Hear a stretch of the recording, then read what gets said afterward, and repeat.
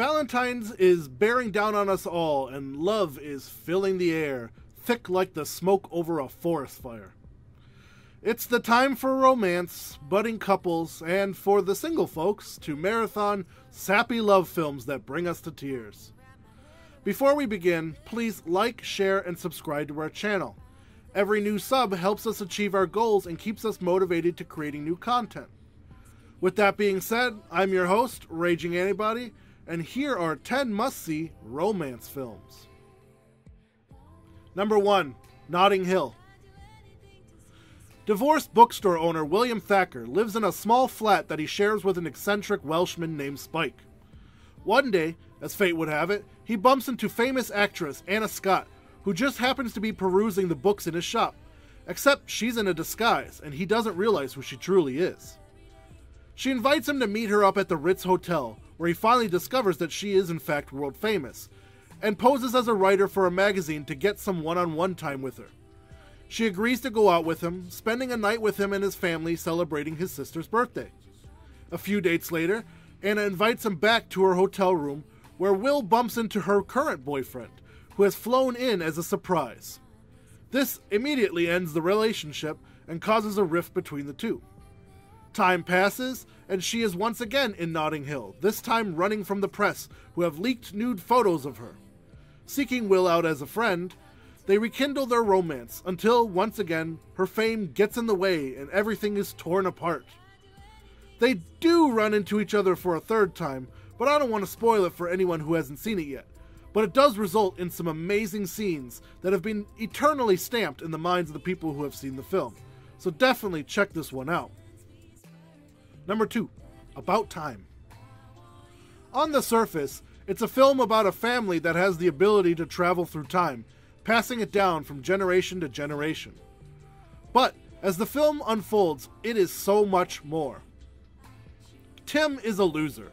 He screws up the easiest tasks and is the most unluckiest person in love.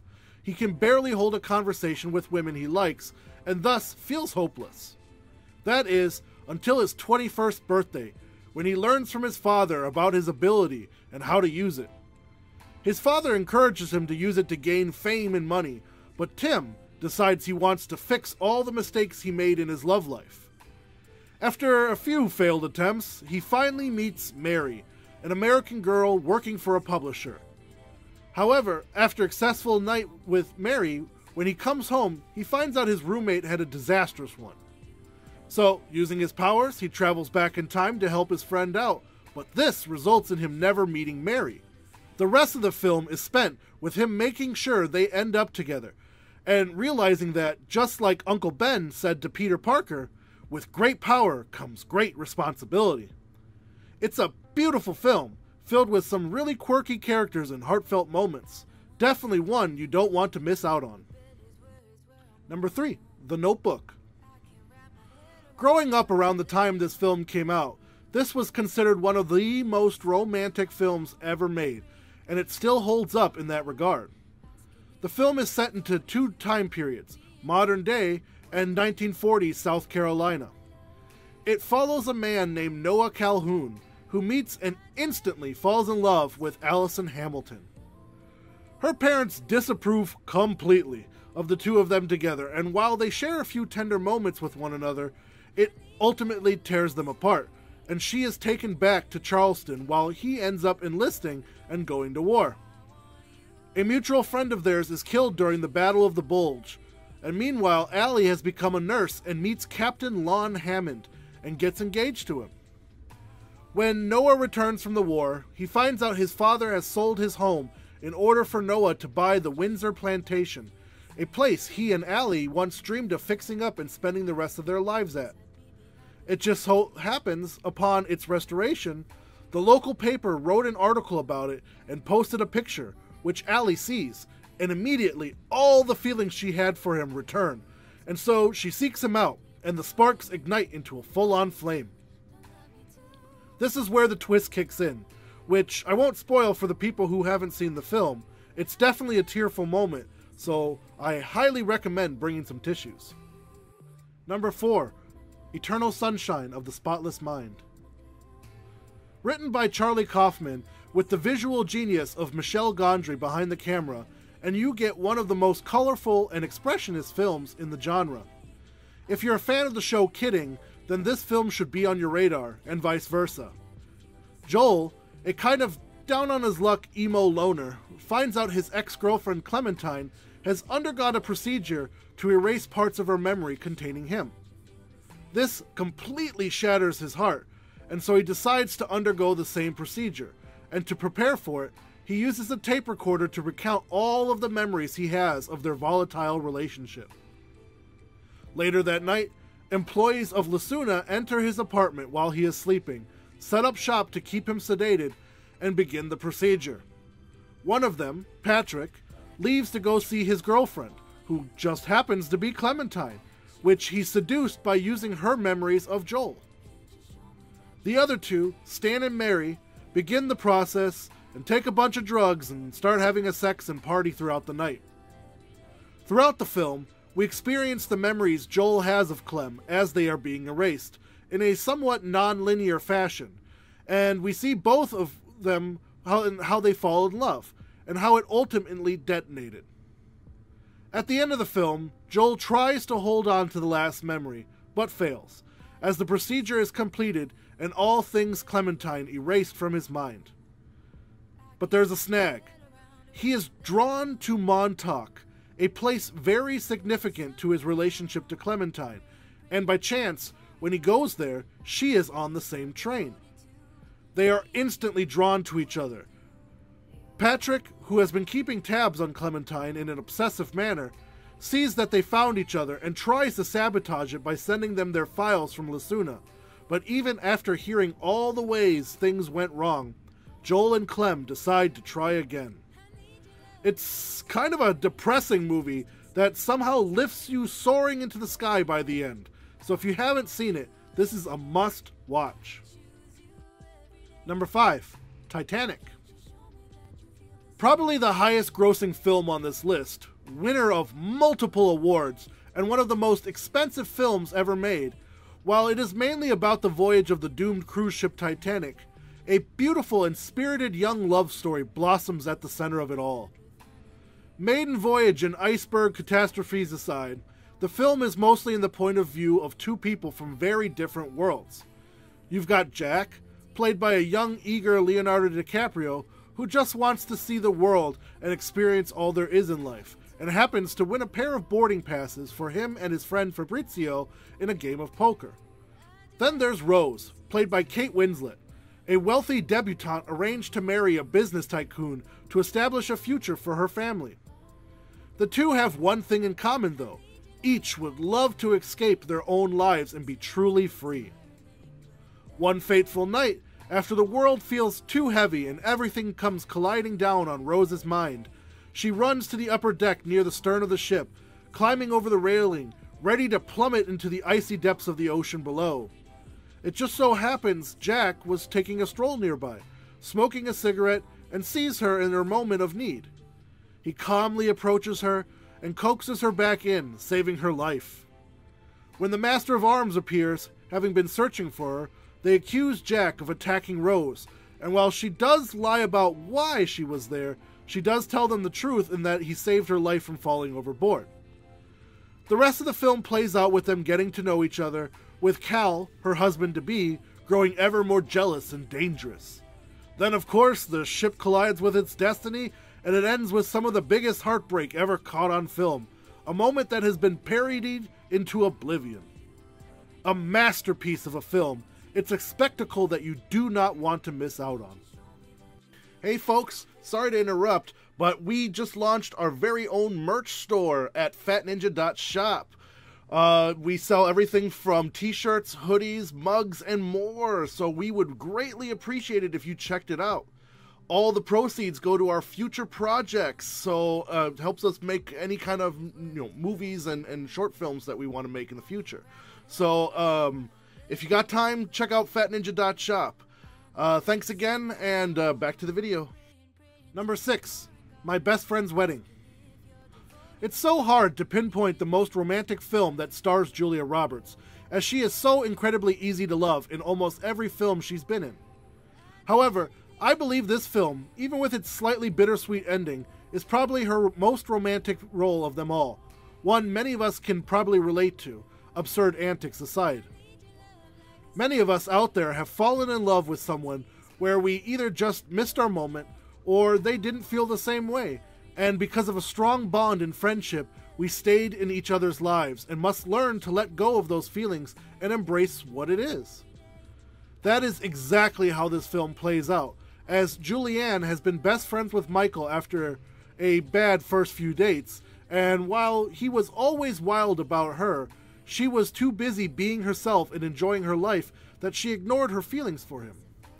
That is, until one day he calls her up and tells her he is getting married. This sets off alarm bells all in her mind. At first, she feels jealous, as if someone is taking away her best friend. And then, of course, after meeting Kimmy, she thinks she is a terrible match for him. But, through some sound counsel from her other friend George, she realizes she's madly in love with Michael. She tries to get them to break up before the wedding, even kind of succeeding, but ultimately feels guilty about the whole ordeal and confesses the truth to both of them. In the end, he chooses Kimmy, someone who always put him first, and she says one of the most tearful goodbyes during the wedding toast. After everything, she lets go of the future she imagined with him and moves on with her life. It's the perfect film for those of us who might feel a little alone on Valentine's Day, because it shows us it's okay. Sometimes things don't work out, but there's always a tomorrow, and you never know where it will take you. Make sure to put this one on your watch list. Number 7. Love and Basketball. The chemistry between Omar Epps and Sanaa Lathan is on fire in this film.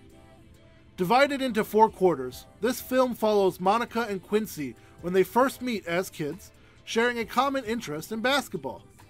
Monica even beats him in their first one-on-one game, and they share their first kiss not too long after. In the next quarter, Monica and Quincy are now in high school. He's the MVP of the boys' basketball team, and she captains the girls' team. While he is popular, dating a popular girl, she secretly struggles with her feelings for him, until one night, when they both find out that they've both been accepted at the same university, they make love. In the third quarter, college life is tough. Quincy tries to deal with the pressures of court fame, as well as his father's infidelity, and Monica, on the other hand, struggles being a team player and often gets benched by her coach. Due to the stresses in each of their lives, this boils over into their relationship, which causes them to break up.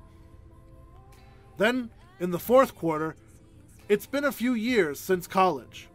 Quincy is now a big player on the LA Lakers, while Monica plays for the IBWA. At the time, the WNBA wasn't established yet. Quincy injures his knee during one game, and Monica, of course, rushes to see him, even though it's been a while, and she finds out he is actually engaged to be married. She challenges him to a one-on-one game.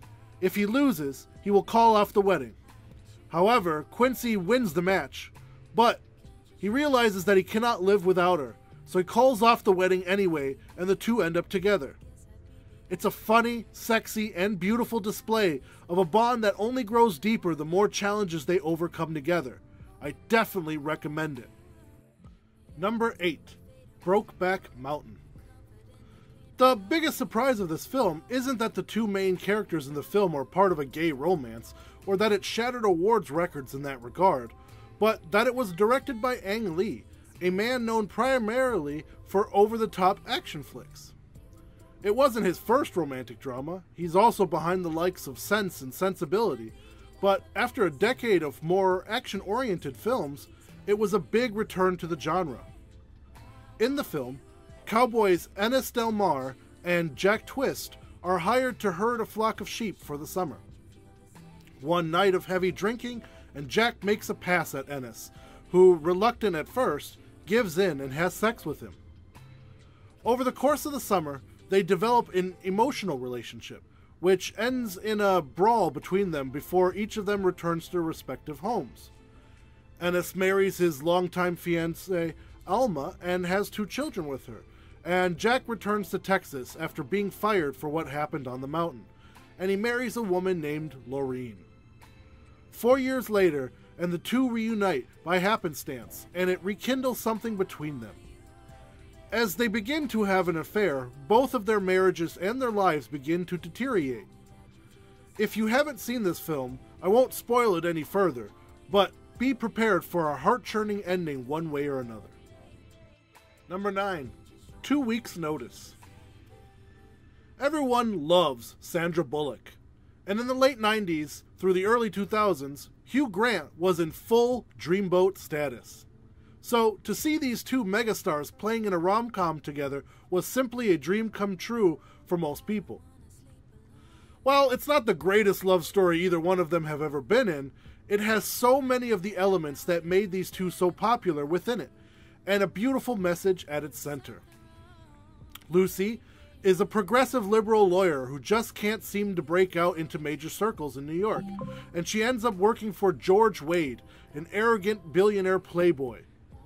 After losing to him in court, he offers her a job in which she can do more good, helping protect communities while also developing new real estate. Soon, however, she's not just giving him legal advice, but also basically managing his entire life. And one night, he calls her in a huff, claiming it's an emergency, only for her to arrive and find out he just didn't know what to wear to an event. This makes her give him her final 2 weeks' notice. She also finds out that the promise he made her about keeping the community center safe was just another lie, and this causes her to cut all ties with him.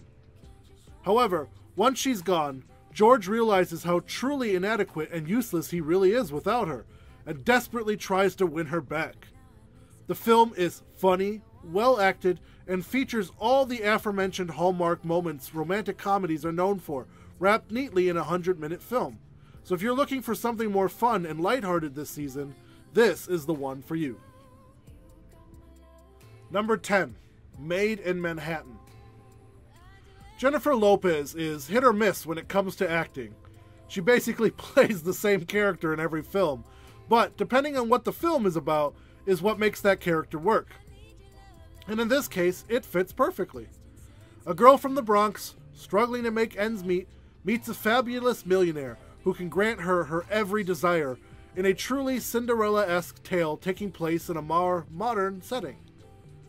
It follows Marissa, a maid working at the Beresford Hotel so she can support herself and her 10-year-old son Ty. One day, Marissa and her co-worker friend Stephanie are clearing one of the rooms belonging to a wealthy socialite, Carolyn Lane. Stephanie convinces Marissa to try on some of the clothes, including an expensive fur coat. Meanwhile, Ty befriends Chris Marshall, a political candidate, and share a mutual admiration for Richard Nixon and dogs. Ty asks if he can join him on the walk, but needs permission from his mom first, so they stop at Carolyn's room. Marissa answers still wearing the fur coat, and Chris is almost immediately smitten with her. Believing that she is the Caroline, he asks her out to lunch and the trio have a great time. However, despite her attraction to him, Marissa is terrified that hotel management will find out, so she tries to avoid him. He is obsessed with her though, so Chris tries desperately to try to be with her. It's a fun and flirty film and has a great feel-good ending to it, one that will put a smile on your face by the time the credits roll, so make sure to check this one out. Thanks for checking out the video. What's your favorite romantic film of all time? Let us know in the comments. If you enjoyed the video, please like, share, and subscribe to our channel. Don't forget to ring that bell icon to stay up to date with our latest releases. You can reach out to us on Twitter or X @StudiosFat, or chat with us on Discord, linked below. We've also recently launched our very own merch store over at fatninja.shop, so be sure to check it out. You can buy all sorts of things there: shirts, hoodies, socks, cups, everything, including the one that I'm wearing right now. So make sure you check it out, and every support helps us, and we are greatly appreciated for it. With that being said, I've been your host, Raging Anybody. Happy Valentine's Day.